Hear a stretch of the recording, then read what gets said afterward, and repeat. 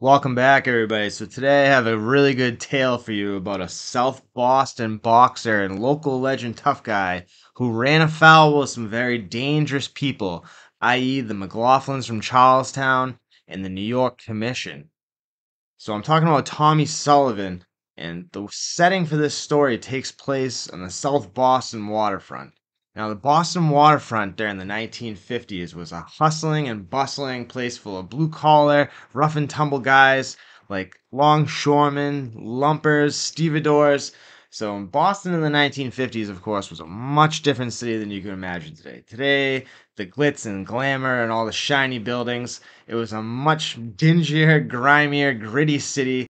Now, Boston overall, and specifically South Boston waterfront and Charlestown waterfront, were some of the busiest commercial and industrial ports on the East Coast, and they were controlled by the ILA, which was the International Longshoremen's Association.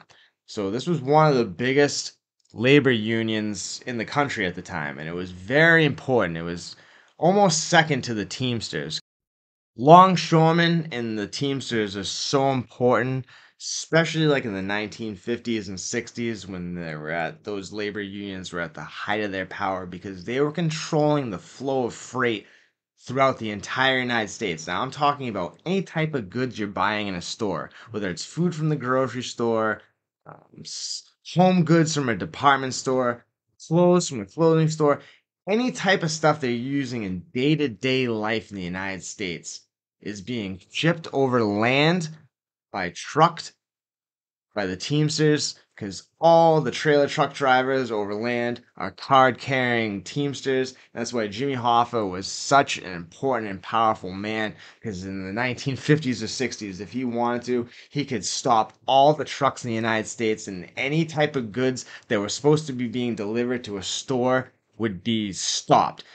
Hoffa could keep products from touching the shelves and could put the American society basically in a tailspin. That's why politicians and important, powerful people like Bobby Kennedy and JFK hated Hoffa because he knew how powerful he was, and he basically gave the middle finger to the establishment. And also, so in turn, the Longshoremen's Association, the ILA, they controlled all the freight coming in by sea. So all these big container ships that were bringing anything over from Europe, from Asia, basically any other continent that wasn't coming from the interior of the United States was coming in off these ships. The longshoremen would work with stevedores and lumpers as well. The stevedores would actually get into the freighters and down into the hull and unload the freight right off the ship for the longshoremen to haul out. And the lumpers would come in. Lumpers, like at the place I used to work in Gloucester, I used to work in the waterfront in Gloucester, a cold storage facility, and the lumpers would come in, like we'd have a container that would come from like the South Boston, the Connolly terminal there, and these big freighter containers come in, and they have usually from China, and they got like cases of frozen fish, like just stacked, they're not palletized. So we'd get the container back into the door, then the lumpers would show up, and we were all Teamsters at Americold, and you got a Teamster running the forklift, and then the lumpers would come in and they would say like if it's 40 or 50 cases to a pallet, and they'd build the pallet then. So I assume that the lumpers were building or depalletizing or palletizing stuff back then as well. So the longshoremen, like I said, they were very powerful. Union. They got a lot of card carrying members. So there's a lot of guys down there that are, ex cons, ex boxers, fighters, criminals. So obviously, where these busy ports are in neighborhoods like South Boston, Charlestown, they start to attract the attention of local thugs. So in Charlestown, of course, the local guys in the 1950s are the McLaughlins and the Hughes and that whole crew, and they're shaking down the waterfront heavy. Punchy McLaughlin, uh, Bernie, even Georgie are all, I think Connie Hughes and Stevie Hughes as well, they were all card carrying ILA members. They were longshoremen, but they weren't actually down on the docks working, hauling freight, um, breaking a sweat. I mean, if they were breaking anything, it was somebody's arm or their hands or a kneecap because they didn't pay up. So, I mean, they're down there pilfering the waterfront, taking whatever they want. They're down there plying their usual trades, loan sharking, bookmaking, They're extorting the local unions for money. They're basically got a card for the as a labor union. I doubt they're paid one due in their life. If anything, they're exerting tribute from these labor unions. They're down there running amok. Anybody that's crossing them or looking at them wrong or saying a word, they're gonna get ganged up on. They're gonna get physically assaulted or worse. Um, it's just not a very like nice working environment. You know, you're doing this grueling, rough work down there, and then you got these roughneck guys down there basically shaking you down. You got to pay dues, and the union isn't really looking out for you.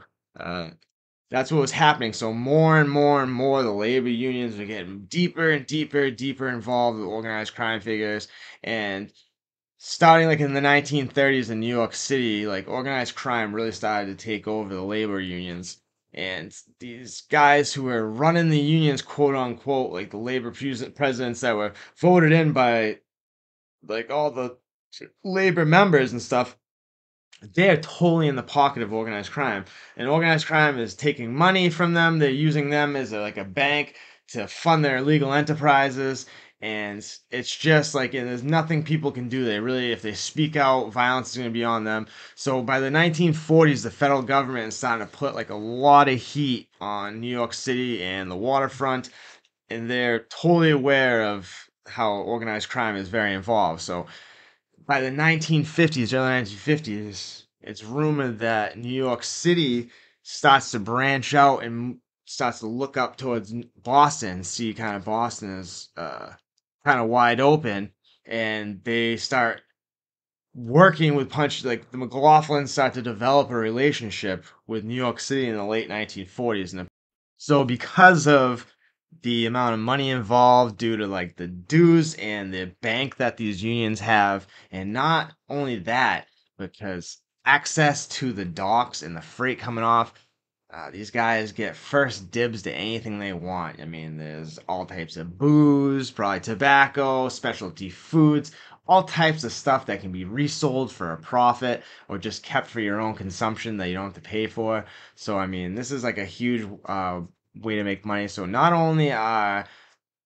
criminals extorting the labor unions for the money that they have from the collection of dues, and they're also setting up their traditional rackets of loan sharking. So basically, it would be like you're down there, you get your paycheck once a week. Here, we'll offer you a loan on Monday because you don't get paid till Friday.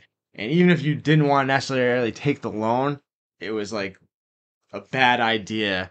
I've read that if you weren't taking loans or you weren't placing bets with these guys, they would mean trouble for you. They wanted you to like, but when you got your check on Friday, to basically just give it right back to them. So it really was like a tough deal working down there. You're doing this hard, like back-breaking work, and then you got these hoodlums walking around and just trying to extort you and take your money. And if you act out of order or look at them the wrong way, and especially if you complain or say something about that, that was completely frowned upon. If you made any type of noise about these people doing anything to you, it was gonna mean way more trouble for you. And that's where the guy Tommy Sullivan, that was like a main character in the story that I'm talking about. And shout out to Springs Toledo, writer for the City Journal. So I got this story from, it's like an article back in the City Journal back in like 2017. I guess this is like a real name. This guy's name is Spring Toledo. He's from the Boston area. He wrote this really good article about Tommy Sullivan and what happened to him. Tommy Sullivan was a guy who, in his earlier life, never smoked, never drank, never cursed. He was a very religious Catholic guy. He lived with his mother his whole life, was devoted to her. Um, there's rumors, I guess, that he was possibly homosexual just because he never had girlfriends or was never married, but I don't know if there was any like legitimacy to that. Um, he had an undefeated boxing career until December 1946 when Al Red Priest, who was out of Cambridge, who was a top 10 middleweight back then, knocked him out. And then 10 months later, he lost again. And he realized by 1949 that he didn't want to become a human punching bag and that he was not going to make it as a boxing pro. So he ended up down on the docks in South Boston. He was from East 5th Street in South Boston. I say he lived with his mother his whole life. and he had a pretty cushy job working down there. He wasn't down the hole. He wasn't unloading the freight by hand. He was working like this tractor. So basically now, uh, there's like no actual guys doing manual labor down unloading the freight off these big freighter terminals. There's guys that run these gigantic cranes, and they're actually building like I think it's like a couple $1 million. They're building this huge super crane because during COVID there was these huge backups and they couldn't unload the freight fast enough at the Connolly terminal in South Boston.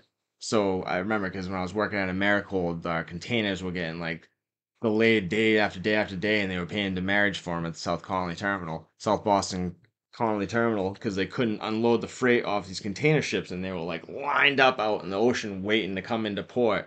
But back in the day, Sullivan operated one of the first like these old fashioned tractor things that used to like hoist the freight up, and so he didn't personally go down and handle freight by hand, even though he was like a big, physically strong guy who was in great shape because he was a professional boxer back in the day.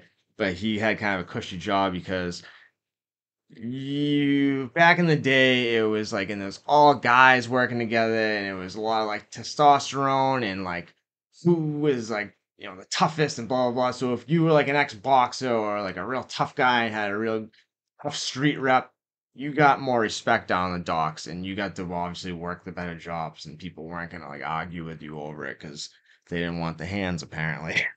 So he had a kind of a cushy job down there, but he did not like bullies. He, like I said, he in his younger life, he didn't drink, he didn't smoke, he didn't curse. Very Catholic, very family oriented. He was looked up to by a lot of neighborhood kids. He was always real generous with kids in the neighborhood, give them like pocket change, buy him candy. His nieces and nephews loved him. Used to take him to the movies and stuff like that. So he was always looking out for like the little guy and like the underdog and stuff like that. And he did not like how guys like the McLaughlins were treating people down the docks. Uh, these regular working guys who mind their own business and were family men and were just coming and trying to do their job, work, not looking for trouble. They were getting smacked around, uh, belittled, demeaned, like just coming to work to do their job, and they got these guys just giving him problems on a day-to-day basis. So Tommy Sullivan started standing up to these guys, and that was not the best idea. So naturally, with Tommy Sullivan being like this and not liking bullies and wanting to stand up for the weaker guys on the docks that couldn't stand up for themselves, he was going to end up coming with odds with the McLaughlins and the guys that were trying to infiltrate the docks and trying to shake down the union members and the unions at large. So he worked at the Army base in South Boston. He was from East 5th Street in South Boston. That's where his mother lived. It was about a 15-minute walk. He'd walk home every night and have dinner at his mom's house. So in 1951, at this Army base, the Longshoremen were getting sick of being pushed around, and that the gangsters were infiltrating the unions more and more and controlling the docks. So they formed a line around this giant freighter called the Steel Flyer, and they refused to empty the freight off the boat, and so everything came to a still. So when the bosses found out about this, they called the goon squads, i.e. the Punchy McLaughlins and those guys. They used to call them knockdown men, and they sent them out, and they started going around to all like the bigwigs in the labor unions, guys who controlled like the minions of the laborers. They started pulling people out of their houses, dragging them out and pulling them into cars at gunpoint, beating these guys. They were being found in alleyways behind buildings. In one instance, the goons were they were bundling this outspoken international longshoreman leader, Bill Windy Mahoney, and it's like a group of these guys bundling him in the entranceway in the hallway of the apartment building he lived in. And one of his neighbors saw what was happening, opened the window, and yelled out, "Hey, they're jumping Bill Windy! They're jumping Windy over here!" So a bunch of dudes from the neighborhood ran over and started rushing the group of goons that were jumping this guy, and apparently Punchy McLaughlin was was in charge of this goon squad, and he had to pull his pistol out and start shooting it in the air so the guys would part way and they could make their exit out of this building, because there was a huge mob of guys from South Boston that showed up and they were trying to box him into this building, and Punchy had to shoot his way out. But apparently, word was that the New York ILA boss, this guy Joe Ryan, who was just completely notorious, who had all types of underworld connections, and he was very corrupt, and a lot of people blame him for making New York Waterfront as corrupt as it was and letting the mob take such control as they did in the 1940s. But word was that he was sending goons up from New York City, and he was in connection with the goons up here in Boston. And word was that Punchy was with New York, like 100%, that he was working with them and for them. So it wasn't really like a question. But Joe Ryan, apparently, he was working with goons like Punchy, but he was also, the word in the street was that he was sending goons up from New York because he was trying to quell these strikes, because it was bad for business. When the boats weren't getting unloaded, nobody was getting paid. So after all this, the Boston Longshoremen stood united, and 1,500 dock workers staged a walkout, and none of the freight was loaded or unloaded on any ships. And the Longshoremen in Boston were basically taking a stand, and they were saying, we're the ones who run the docks, we're the workers. Like, you mobsters don't run anything. So the stuff between Tommy Sullivan and Punchy McLaughlin came to a head shortly after this in 1952, when at Jimmy O'Keefe's restaurant, I think it was in Dorchester, maybe, or it was in the South, I don't know, but Sullivan was sitting there and he was heard talking loudly, and he said, I can't stand and watching little people get pushed around, so I'm not very popular with some people on the waterfront, and I know it. So he was very aware of the fact that he was not liked, that he was making noise, that he was like standing up for the little guy. So they had this thing on the waterfront, they called it D&D, called Dumb and Deaf, where it was like, you don't say anything, basically. You see something, you hear something, you don't say, like they say, hear something, say something, hear something, see something, say something. On the docks it was hear something, see something, don't say nothing. You were like scorned. Not only were you looked down upon and scorned and kind of like ostracized for talking, but you would catch a beating, or maybe worse, from guys like Punchy McLaughlin and these goons, these knockdown men as they were called. So less than an hour after Sullivan was preaching about how he doesn't like little guys getting pushed around, he doesn't like bullies, Punchy McLaughlin shows up at O'Keefe's, and he walks into the restaurant, sneaks up behind Sullivan, and he's got a big metal bolt or screw wrapped in a piece of newspaper, and he walks up and he suckers Sullivan from behind and cracks him over the head with this bolt wrapped in newspaper. And Sullivan goes down hard like a sack of potatoes. He's gushing blood.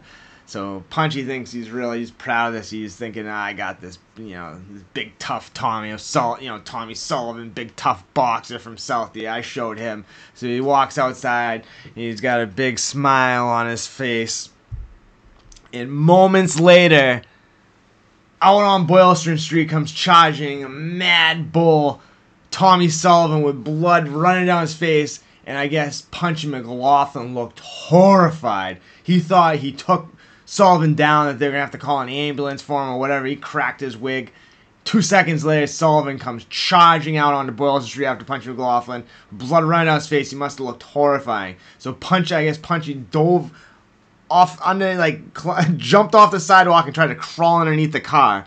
And Sullivan couldn't get him from underneath the car, and he was trying to get him to come out and fight him. And Punchy, who was a pretty tough guy who people were afraid of, he wouldn't come out. So Sullivan was so full of rage, and he was such a strong guy anyways, he got some superhuman strength, and apparently he picked the car up. It was a sedan. He picked it up enough to get one of the back rear wheels up onto the curb enough that he could get his arm underneath the car, and he grabbed McLaughlin, Punchy's leg, and he ripped him out of the car. And then, like I said, this guy, he was like superhuman strength anyways. He was like freakishly strong, but he was just so angry and full of rage. He had, I can't say it on YouTube what he has, but it's the R word strength. My friend Colin used to get it in elementary school. If you push Colin too far, he'd snap, and he'd like take out 10 people. But Tommy Sullivan picked him up, I guess. He grabbed him by the leg, he ripped him out from underneath the car. He picked him up and he threw him over the hood of the car like a sack of potatoes, walked around the car, picked Punchy. Punchy wasn't a small guy. He was like 220 pounds, like 6 feet tall, 5'11". He wasn't small. Picked him up by his shirt lapels, picked him up in the air, slammed him down on the hood of the car, and then, oh my god, it's hard to even say. He pulled Punchy's legs apart, looked him in the eye apparently, and says, "I'm gonna make sure that none of you are ever on this earth ever again." And he gave him an uppercut right to the nuts. Punchy screamed so loud, like an animal, that they could hear him 6 blocks away, screeching, as Tommy Sullivan, former pro boxer, gave him a straight uppercut to the ball bag. Ouch. Poor Punchy, man. He did have a son. I don't know if he had the son before or after this, but... So, of course, directly after this, some goon squads from Charlestown started circling around South Boston looking for Tommy Sullivan. Apparently a car full of guys saw him walking down the street and pulled up on him, but I don't know how they didn't learn their lesson from the beating of a lifetime that he gave Punchy McLaughlin. They rolled up on him without pieces, and he ended up beating the bag out of 3 out of the 4 guys, and the other guy just ran away. So, I mean, needless to say, they didn't roll up on him without pieces again. But all this, you know, fighting against the mob and trying to stand up for the little guys, it started taking its toll on Tommy Sullivan. And the clean living guy who never drank, never smoked, you know, went to church every Sunday, was always with his mother, taking care of his mother. He started staying out all night drinking, getting into fights on a more regular basis, and not for the most noble of reasons. He wasn't standing up for the little guys. Sometimes he was like beating the crap out of guys that were way, you know, less formidable than him, guys that he was kind of picking on that he shouldn't have been fighting, and he just kind of started to sink. And rumors were that a big reason for this might have been as well is that not only was he standing up against these mobsters, you know, in the public light and fighting them and standing up to Punch McLaughlin and beating these guys up, but he was also starting to work with law enforcement officials. And one of the worst things in 1950s in South Boston that you could be labeled was an informer or to be rumored to be working with the authorities, no matter what the cause. If somebody was messing with your family or doing something to you, or somebody did something, no matter how heinous it was like the mindset was you deal with it yourself. You don't work with the authorities. You don't inform. That was something that was brought over from the old world, from Ireland. They hated informers, and South Boston was so insular and so still like the old world. Like, all the streets and neighborhoods were set up where all the guys, it was like street was county by county. It was like, okay, you were from Galway, you were from here, you lived with all the same people from the same area in Ireland that you came from.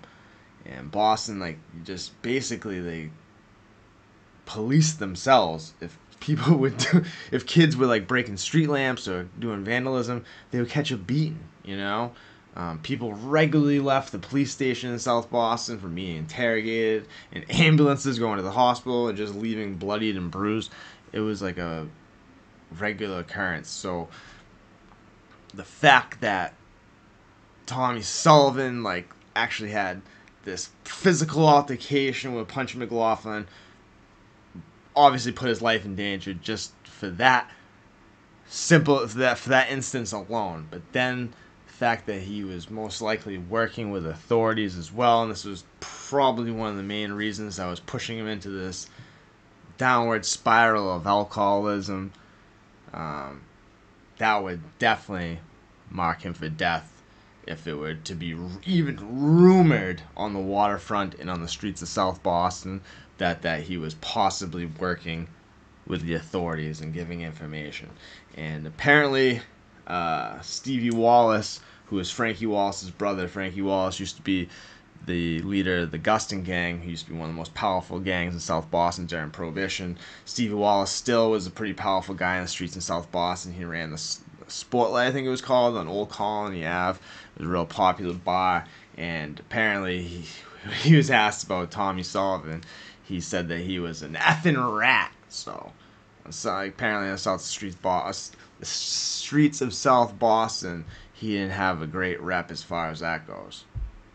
In the later part of his life, anyhow. The International Longshoremen's Association worst fear as a labor union came true in September 1952 when they were kicked out of the American Federation of Labor. So this, all the major labor unions in the country belong to this, and they get protection from politicians, the American government, and just basically gives them legitimacy. And to not be a member, it's kind of you're on. It's almost like a death sentence. Like it's a matter of time before your labor union's gonna go under. So this probably brought a lot of suspicion, a lot of accusations. So I'm sure that people started becoming more suspicious of Tommy Sullivan after this happened. That somebody was giving information, working with authorities, telling them about the corruption and the underworld connections. So apparently around Thanksgiving of this year, Tommy Sullivan, that is, got the or else warning from some New York bigwigs, some gangsters from the underworld. He wasn't dealing with like the Punchy McLaughlins anymore.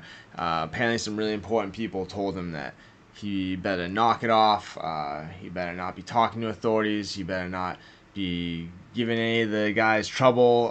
Better not be getting involved. Basically just to stay out of their way and not to get involved in anything that had to do with the ILA or the Waterfront or any of this stuff. So shortly after, in December, Tommy started going to AA meetings. He got sober. He realized that his drinking was getting out of control, and he was basically just on a downward spiral, and that his drinking was not helping the situation with him getting in trouble with these mobsters and gangsters and stuff and handing out beatdowns to people. So apparently he was even going as far as Portland, Maine, and speaking at AA meetings back then. I don't think there was... In the 1950s, there was certainly not as many AA meetings as there are now, so you probably had to travel a little bit more to get to the meetings. But yeah, I read that he was actually speaking at meetings. He went as far as Portland, Maine to speak at it. So the night before Tommy Sullivan met his demise on December 21st, 1952, he was at a dance at the Roxbury Hibernian Club, and then he went to a bar with some friends that he was at the dance with. He wasn't drinking. He was sober all night. People that were with him said he was sober. Next night, December 22nd, he went to work at the South Boston Army base just like normal, working his normal night shift. Came home for dinner around 6 o'clock. Had dinner with his mom. His sister was there with her kids. His niece actually asked him if she wanted to walk with him on his way back to work, if he wanted to walk with her and her friends down to the movie theater in South Boston, the Strand Theater. He said, no, that's okay. He wanted to watch like the evening news or something before he went back to work, but he declined. And so sad because like after the fact, I guess this poor little girl for years, like decades after this, she like blamed herself, and she was like, if I could have only convinced my uncle to walk with me to the movie theater, this might not have happened.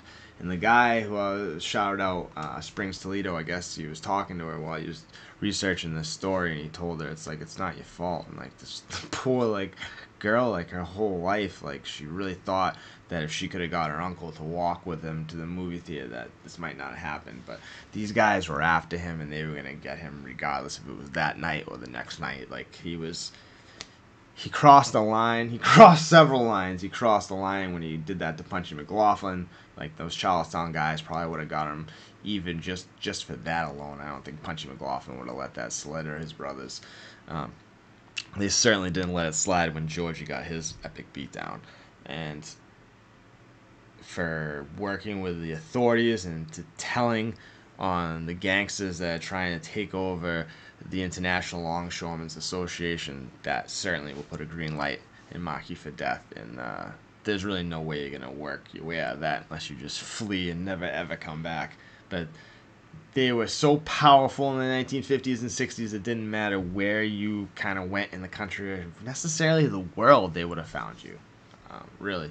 So on December 22nd, around 6:35, kisses his mom on the cheek, tells her goodbye, puts his coat on, and he starts to walk back to work for his 15-minute walk back to the Army base. This guy does this every single night, that he's at work. He goes home for his dinner break, walks home. It's totally ordinary, nothing out of the ordinary. He's walking home. He's walking back to work from his house, about 50 yards from his front steps, in front of the Hawk Cemetery. A sedan pulls up, and he hears, "Tommy, over here!" And as he turns, a man produces a .38 special, releases 5 shots, hits Tommy, gets out of the vehicle, walks up, puts a couple more in his head to make sure he's gone, gets back in the car, it roars off towards Ellis Street, not to be seen again. People all from all over the neighborhood hear the shots, come running out. Word quickly spreads all around Southie. Tommy Sullivan got shot. A priest shows up on the scene from Heaven's Gate Church, Tommy's local parish's Catholic church in South Boston. He's been a member of his whole life, and I think attended every service every Sunday with his mother. And gives him last rites on the scene. Word gets to his niece, who's at the movie theater, the Strand in South Boston. Somebody comes running into the movie theater in the middle of the movie and yells, "Tommy Sullivan! Anybody know Tommy Sullivan? You just got shot!" She came running out of the movie theater crying. There was a huge crowd that gathered. He was pronounced dead on the scene. It was just a real tragic, horrific thing. Right. Basically, like 50, like I said, 50 yards from his house. You could see the crime scene from the window, and it was right before Christmas. All the neighbors had their Christmas lights up. They had his funeral the day after Christmas, a few days at, 5 days after the murder. Over 1,000 people showed up. There was all types of longshoremen there, politicians, people from every walks of life. All types of people from South Boston were there. Unfortunately, his 83-year-old heartbroken mother, Mary Sullivan, couldn't physically attend the funeral, whether it was just from, I don't know if it was physical reasons, or I think she was just so distraught she didn't want to go in public and be seen. But they were bringing his casket to a cemetery in Roslindale where he was to be buried, and they rerouted the 100-plus vehicle funeral procession to go by East 5th Street so his mother, Mary Sullivan, could look out the window and see her son one last time as they passed by. And it was a big event in South Boston. Like I said, all types of walks of life, people from, longshoremen with the scally caps and politicians in nice suits attended the funeral. It was a 100-plus vehicle procession. They rerouted it to specifically go by East 5th Street. I guess all of the neighbors on East 5th Street in South Boston took their Christmas lights down early in memory of Tommy Sullivan. But then after the fact, like I said, his reputation and his memory was a little bit besmirched.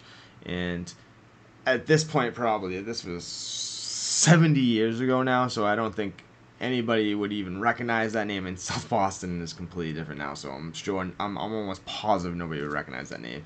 And I would be surprised if there's even some of his relatives even living in the South Boston area, but I might be wrong. There could be, but in the decades kind of directly following it, his kind of legend and reputation and memory wasn't that greatly reflected upon. They were kind of more remembered him as having maybe possibly worked with the authorities and gave information on the Longshoremen's Association and the mobsters that were trying to infiltrate. No matter how noble his cause might have been, the fact that he, just because of the mentality of the old world, Irish mentality of South Boston back in the day, and that the informer was the worst thing to possibly be. Even the fact that there was rumored that he worked with the authorities, that would be enough to just besmirch his memory and his legend. But like I said, in his early life, the guy was looked up upon, looked up to by local kids, by his neighbors, by his community at large. He was a professional boxer, and he was just a really just upstanding guy. Didn't drink, smoke, curse. Took care of his family, his neighborhood. Just kind of a sad story, all in all, but a great piece of Boston lore from a completely different time and world when Boston was just. This is pre 1960s Irish gang war, and I made that video about what Boston was like before the Irish gang war of the 1960s, and this was what Boston was like. It was these tough, working class, ethnic enclave neighborhoods like South Boston, Charlestown with the Irish, East Boston with the Italians. Dorchester was mixed. Roxbury. It was just, this is what Boston was like back then, and the Waterfront was like a bustling, just crazy, wild place where there was longshoremen, stevedores, lumpers mixing out, rubbing elbows with gangsters and leg breakers and these knockdown men, and it was just like a wild time where you could get loans, place a bet, and just while you're at work, punching the time clock. So if you like this video, hit the like button. I love doing the videos about old Boston and what times used to be like, and just because it's such a different place now, and I wish it was more like it used to be. Not so much that people couldn't go to work without getting threats of violence every day against them, but just that there was still more of a blue-collar, working, just culture in the city. So like I said, if you like this video, hit the like button, subscribe if you're not subscribed yet. I don't know why you wouldn't be subscribed yet. Comment, make a request, take good care of yourself, make good decisions, make choices. I'll probably only be having a video maybe once, twice a week for a little while now. I had a lot coming out in September, but October is nice. I like the fall. I got a lot of stuff to do with my family, and of course I don't stop clamming ever. So make good choices, make good decisions, take good care of yourselves, your family, your loved ones, other human beings. Have a great day. I'll talk to you guys soon. God bless.